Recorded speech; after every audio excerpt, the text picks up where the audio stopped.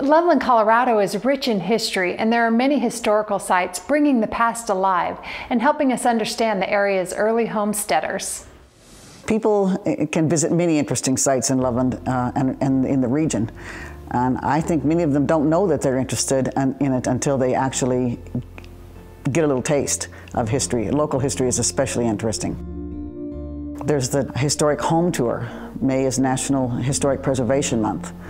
And we have an annual home tour, typically the first Saturday in May, that showcases the many wonderful old homes in Loveland. That's a very popular tour. We also have a vintage baseball game annually, which the gentlemen from the CVBBA, which is Colorado Vintage Baseball Association, baseball was 2 words then, they play in the old-time uniforms and they use the rules of the 1860s for this baseball game, and that's at the Fairgrounds Park. Another place to see would be Timberlane Farm, which is a private farm museum.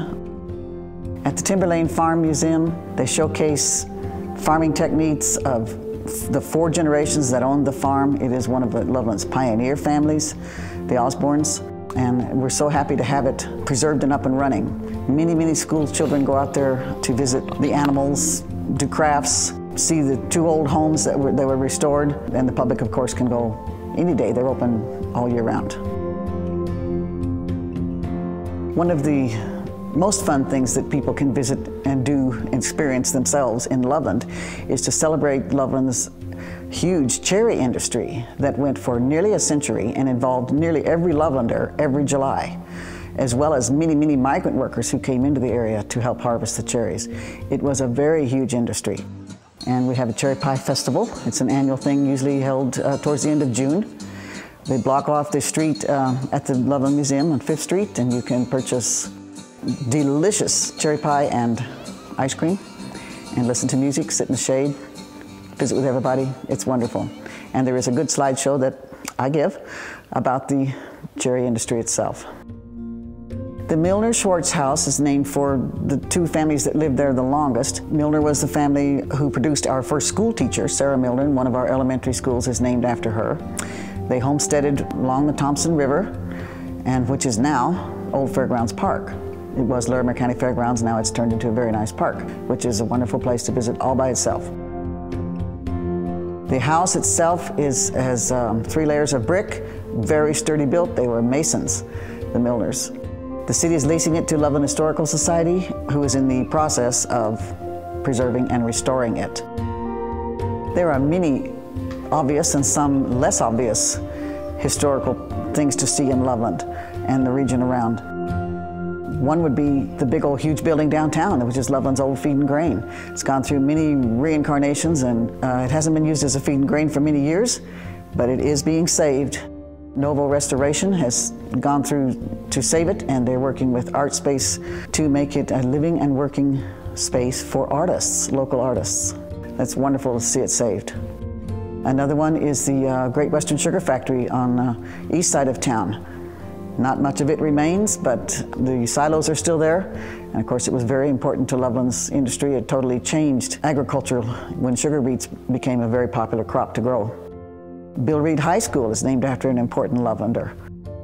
There are some buildings downtown that have importance. The Pulliam building is a community building. The Pulliam family built during the Depression and gave a lot of people some work to put food on their table. My passion for history has to do with historic preservation, and I think it's really important that we keep and retain the history of our places that were important in that period of time, and the things that we can show our children and that reflect on our past. And so I think for that reason, there are properties and buildings in Loveland that are important to us as residents. I love downtown, and there's a number of reasons I like downtown. One is the architecture. I love to go and walk up and down the streets and see the things the architecture that I haven't seen before, things that are new, things that I probably passed a dozen times and never seen before. I love the downtown restaurants. They bring some unique qualities to it of things that you don't find in other places of Loveland.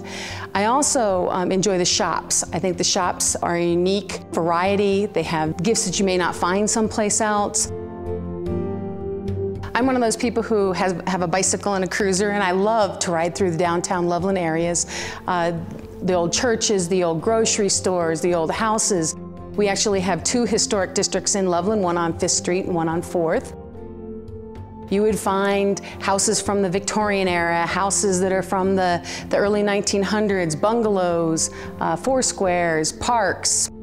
There's plenty to do in those areas just to take the time to walk up and down the streets and see what you can find. But Loveland is actually blessed to have so many historical homes and so many historical properties still standing.